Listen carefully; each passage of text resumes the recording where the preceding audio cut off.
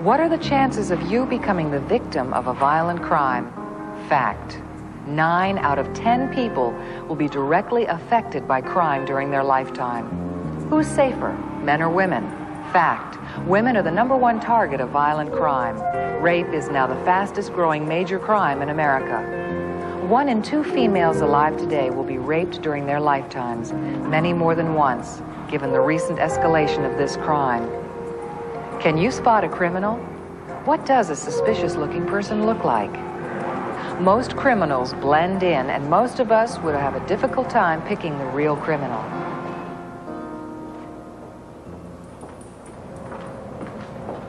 This woman appears to be an easy target. Well, she's not. This man has picked the wrong woman. Watch closely.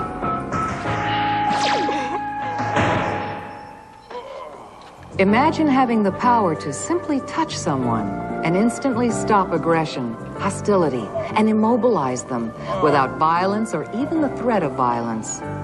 Sound like something from Star Wars? Well, you've just witnessed pulse wave technology in action, a product of the space age. The device, totally disguised, was attached to her keys. It's called a Myotron, and it can save your life. I'm Linda Watkins. Someone once said, knowledge is power. So we're going to expose some of the myths about crime. And we're going to give you some answers on how you can protect yourself and your family, including an in-depth look at the new science of pulse wave technology, which you just witnessed in action. But first, see if you can find yourself or someone you know in any of these situations.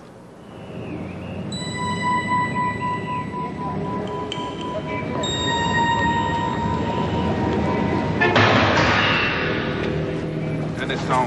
You can stay. Hey.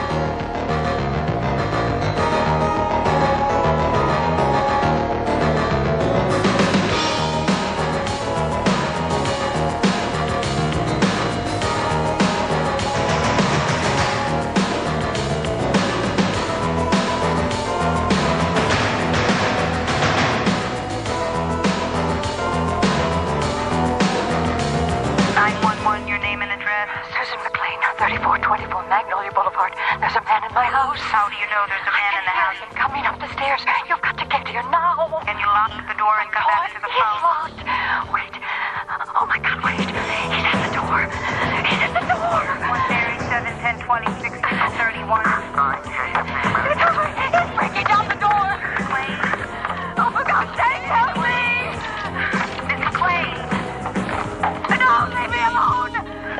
All units 1018, signal 31, 34, 24, Magnolia, code red. Oh, please, no.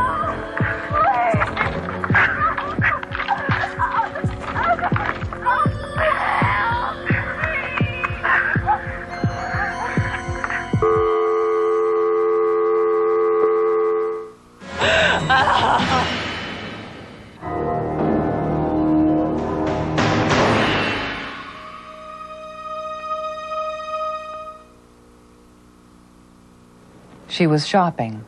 He followed her home. The rest is history. And her children are now orphans. The question, how do we protect ourselves? We're here with career criminologist Janice Daisy, looking for some answers. Janice, you investigated this case. Was this woman in the wrong place at the wrong time, or what? With this nation's crime rate, the wrong place at the wrong time could be anywhere at any time. In this case, she was shopping. He followed her home. He broke in. She then sprayed him with an aerosol. And it didn't work? Obviously not. The truth is there are a world of problems with most of these products. They were first developed for use on animals, not humans. They lose pressure. They're difficult to aim. If a breeze is blowing, if he's wearing glasses, if he moves, turns his head, or even puts up his hand. All you've done is to challenge him and to increase the danger to yourself. I see. Now, how did he get in the house? Right through the front door. Let's look at some videotape which shows you how easy it is. Despite the deadbolt being locked, a small crowbar is used to force the door frame away from the deadbolt. The deadbolt doesn't necessarily break, but the door frame does almost every time. 20 seconds and he's in. Now watch this. As you can see, sometimes they just let us open the door for them. Also, a dog barking or lights left on is just advertising you're not home, and contrary to popular belief, dogs are easy to take out. So, Janice, what's the answer? It's sitting right in front of you. My opinion? Pulse wave technology. All right, Janice, hold that thought, for you and I are about to talk with other experts in crime victims, such as Lauren Cox, who thought she was safe walking with her boyfriend in a public area, ended up being gang raped, and Sharon Komlos, who's going to tell us what it's like to be shot, permanently blinded, kidnapped, raped, stabbed, and left for dead. Mr. David Eaton, past president of the legendary Colt Firearms, is going to tell us why a gun may not be in our best interest.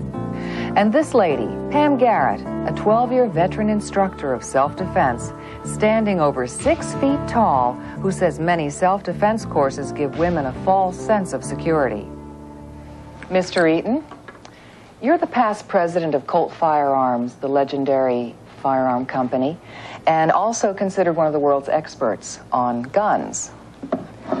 Can you tell me why you don't advocate women using guns? Picked that up like you were afraid of it. I don't like it. Yes, it is true that I'm not an advocate of guns in a situation such as we're talking about. I've never believed that guns were an adequate and acceptable method for self-defense. They breed violence. The presence of a gun accentuates the possibility for violence. Why do you say guns tend to promote violence? Because whenever you display anything that resembles a weapon, you force the other person to make a decision. That decision is either to retreat or become more aggressive. But you force that decision. You've challenged him, and in doing that, you dramatically increase the potential for violence. Well, one might ask, if all this doesn't work, what does? Well, one answer may be an amazing little device, a product of the space age, called a pulse wave Myotron. It's disguised not to look like a weapon, but rather something you might have with you or attached to your keys. And while non-lethal, they say it's amazingly effective. We're here with Dr. Russell Wilson, MD, PhD, and neurologist, who will explain how pulse wave technology works.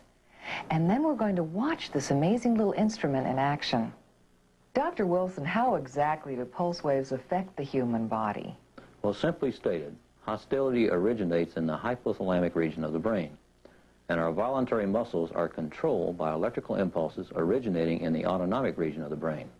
When you touch someone with a myotron, the electronic pulse waves interrupt or block these signals.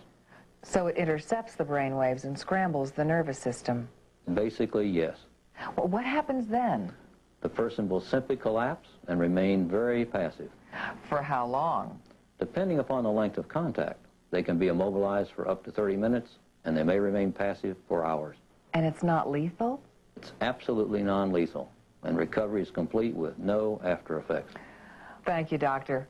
I'm sure our audience is as anxious as I am to see the pulse wave Myotron work. So we're going to watch this amazing instrument in action.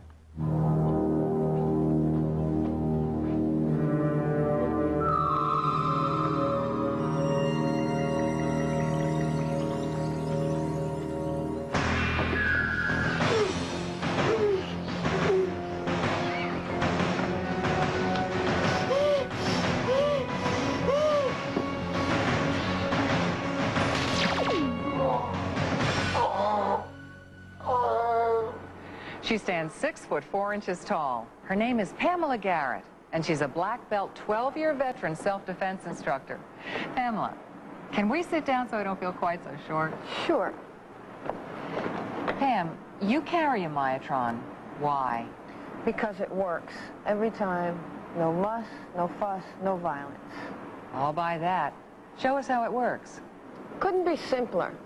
You activate it by pulling the safety slide back and pressing the hidden button.